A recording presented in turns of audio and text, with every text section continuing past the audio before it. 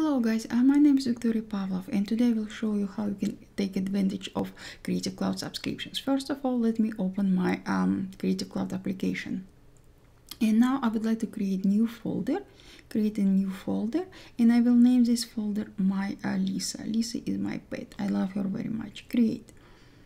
After your folder will be created, tap and open your folder, and now you have few options to bring your assets into your office. Today I will use upload files, Lisa, and I will use one of Lisa's images. You can upload as many images, as many assets as you want to.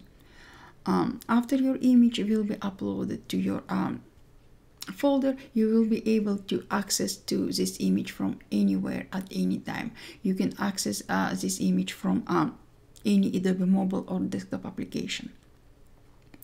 And now you can share your image directly from your Creative Cloud folder. You have information about your image. If you invite someone to collaborate, you can see all comments. Also, you can publish your image on Behance and you can delete your image. This is a very quick example how you can take advantage of Creative Cloud subscriptions. Thank you guys, and I will see you later. Bye.